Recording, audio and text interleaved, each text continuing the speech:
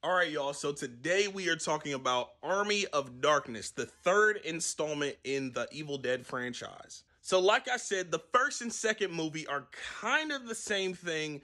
This movie follows the second movie very closely.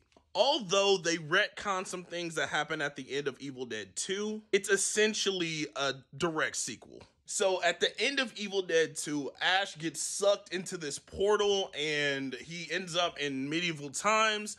That's essentially where we're at this entire movie. I do enjoy this movie a little bit more than the second one, but this one is also kind of silly and hammy and has all those goofy aspects that the second one has, but it's a little bit more tame, like a very little bit more tame, and it tells more of a story. Once again, the practical effects are great in this film. Nobody ever said that Raimi didn't know what he was doing with practical effects. The first act of this film is pretty good. The second act is and then the third act brings it home.